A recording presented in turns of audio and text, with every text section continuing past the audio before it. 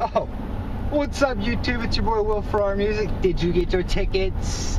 Did you get your tickets? I got your tickets. I got a ticket for me to the Ron Paul Rally.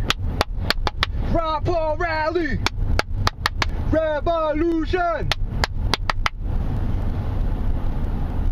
Revolution. Revolution. Revolution. Coming for us.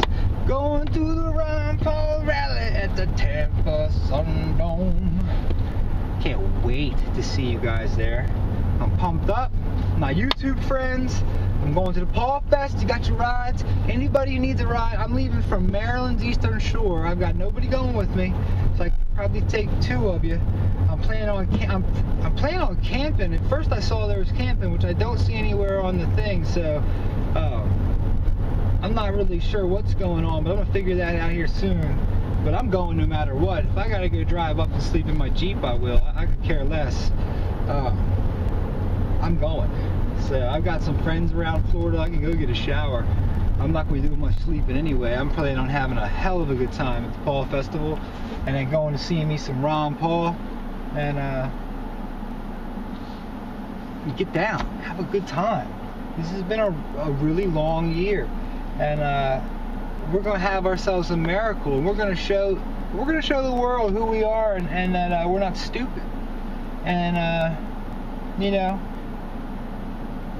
that may mean something to you that's different than me. You know, that may not mean that Dr. Paul is going to get the nomination. You know, but in my head, Dr. Paul is going to be my president.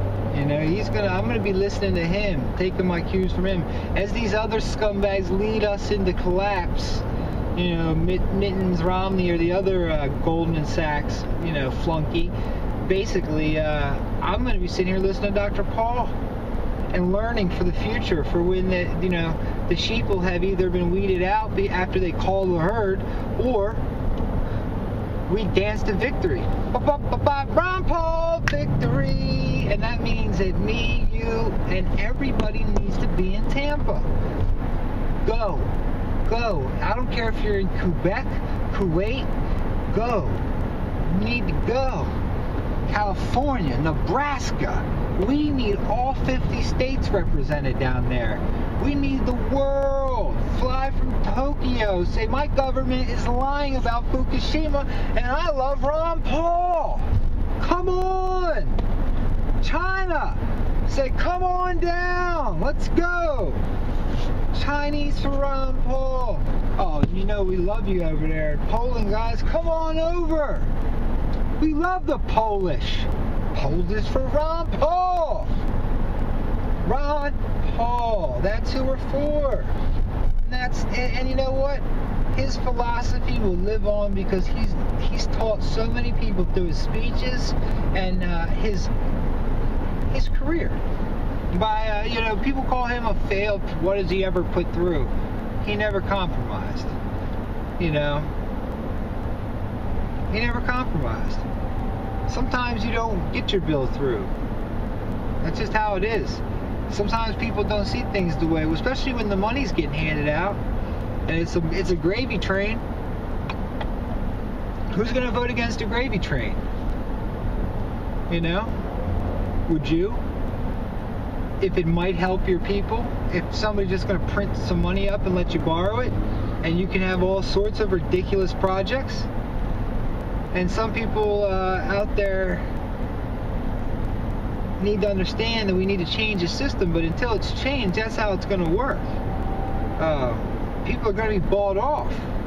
And a change in the system means going back to local communities and stuff like PaulFest. All of us need to go and be with each other and talk about what change needs to be and figure out how to move forward as a group, as a philosophy, as a lifestyle. You know, a lot of people take this as a lifestyle. I see freedom as just life. I should be free to do as I please as long as I don't hurt you. As long as I don't hurt your property or something you worked hard. I should be able to enjoy the fruits of my labor. There shouldn't be somebody in the middle of my money and you manipulating money. They shouldn't be able to just take our money. I don't mind paying some taxes, but they shouldn't be able to just take it from us. We should have to pay it. You know, it should be a bill. It should be for something. You know, tax for the road. Something like that. So, tax for the new something. But none of this government money spent on shopping centers, shit that's out there in the public domain, we should not be paying for. All sorts of stuff that our governments, local governments allow because of corruption in the local governments and cronyism. They say, you know, capitalism, cronyism. No, the whole world is run on cronyism. And until you take the incentives that do that, is what we really need to do is stop putting drug dealers and drug addicts in jail and start putting these people who've stolen millions of dollars and hook their friends up for contracts that they know aren't going to pan out when they get the contract out. It's time. You think that shit won't be done anymore? It'll be the end of the cronyism. We start putting some white-collar people in jail, not just one fall guy like they did for WorldCom and you know, all the other Enron scandals out there. No, it's time to really pull the hammer on these people. Say, you know, big jail time. You stole millions of dollars, your company did. Jail time. It's time to convict them. They just let that shit go under the table because nobody's looking into it. The bottom line is, it's time that people have a clean slate. You know, get rid of this Keynesianism that we have in our system, that we can just run these debt and continuous debt and just mount it up. It's time to pay off our damn bills. That's what I loved about Dr. Paul. He's got money in the bank still. He didn't let his campaign. He didn't let his campaign get into the red. You know, he had a different strategy.